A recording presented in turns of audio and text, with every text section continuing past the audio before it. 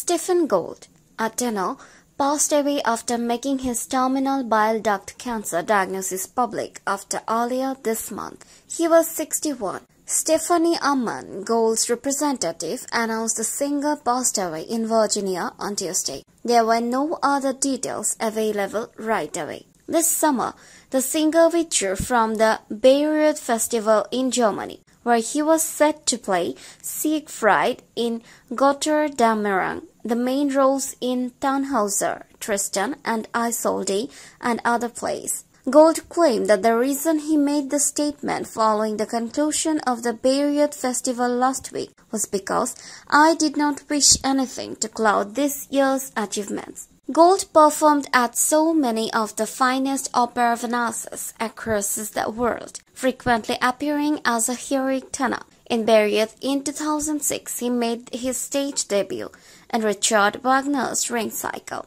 receiving acclaim throughout the demanding 4-night run of performances. During his performance of the third Ring musical, Siegfried, the Associated Press referred to him as a naturally engaging performer, unusually athletic and youthful as befits the teenage hero.